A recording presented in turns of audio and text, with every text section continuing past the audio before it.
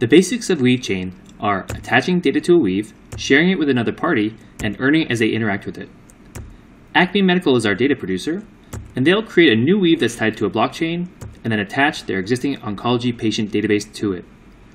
Oncotech, our consumer, will connect to that weave, pay to replicate a raw hospital directory, and then pay to run some confidential computing on patient data. Finally, Oncotech will validate the data lineage with the hashes, signatures, and proofs that Weavechain created. Let's create a brand new account, which in Web3 consists of a public and private key pair. Then we'll create a new weave, our Web3 data sharing arrangement backed with a blockchain, and launch our node.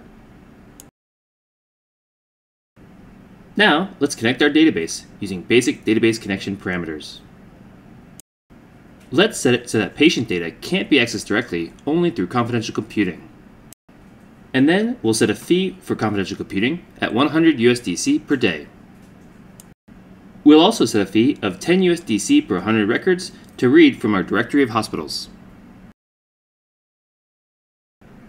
Now, we'll copy Oncotech's public key and permission it from Acme Medical. Acme will then share its node address so Oncotech can connect and join the weave. Oncotech can now replicate data locally by inputting the connection string to its local database. This is the magical moment where Oncotech must be ready to pay Acme Medical.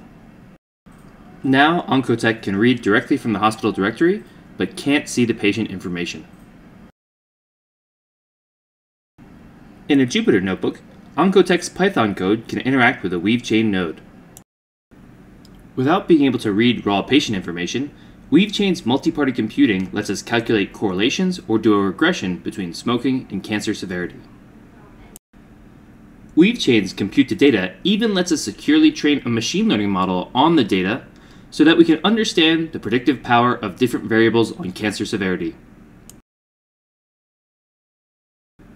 Weavechain is constantly hashing and signing inputs, computation images, and results to enable cryptographic validation. We've also implemented zero-knowledge proofs, for example to validate that ages are non-zero or between ages 10 and 75. And last but not least, when we go back to Acme Medical's environment, we can see that USDC rolling in. Weavechain makes it easy to make your data Web3 ready so consumers can pay to use it in really powerful ways. Please feel free to reach out with any questions.